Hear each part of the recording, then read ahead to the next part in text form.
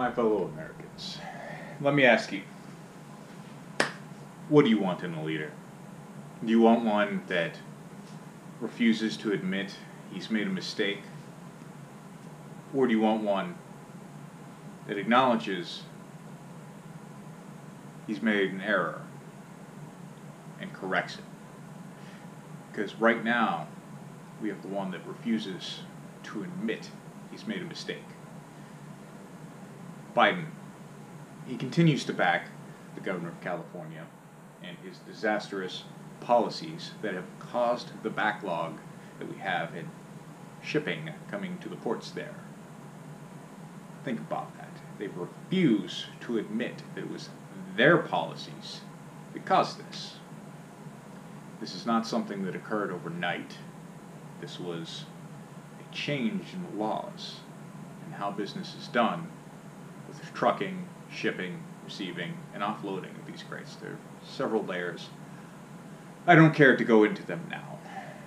Later on, if this continues and they refuse to fix the problem, I'll really harp on that, but there are several very simple solutions that could correct this problem, but they all revolve around admitting that a mistake was made.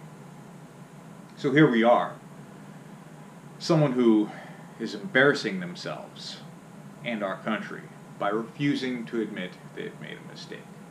I've been in a leadership role for well over 15 years in one form or another. I've been officially the leader of many soldiers.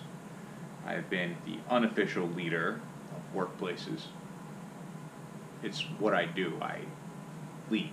And never once have I thought to attempt to cover up a mistake or hide it or pretend it was not made. I accept my flaws.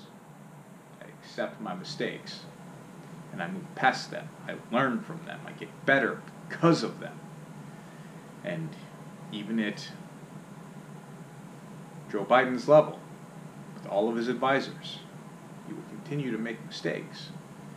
But it's rather embarrassing, I think, that he refuses to admit he's made them. Now, that being said, let's talk about my Republican Party. We do need to stop pretending to be the good guys and start actually being the good guys. What I mean by this is that I would rather see the Republican Party run no one in an election than back a candidate that had some sort of, for lack of a better term, scumbag past. Now, yes, my fellow Republicans, I'm full aware that the Democrats do this quite frequently. They'll harp on us, for our party has done this quite often as well. We have to stop. We need to stop pretending to be the good guys and actually be the good guys. Don't support the corrupt. Don't sweep it under the rug. My friends in the media, you should take notes on this as well, because every time you perhaps, I don't know, say something to the effect of, oh, they're saying, let's go Brendan. We all hear what they're really saying. You lose face, you lose credibility when you lie. So, it's quite simple. Be the good guys. Democracy dies in darkness. Does it not?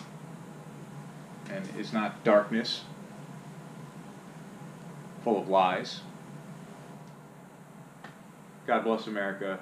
I hope all of you have a wonderful night. And remember, like, subscribe to my channel, and when you get those Republican ballots in the mail, fill them out, write my name at the bottom.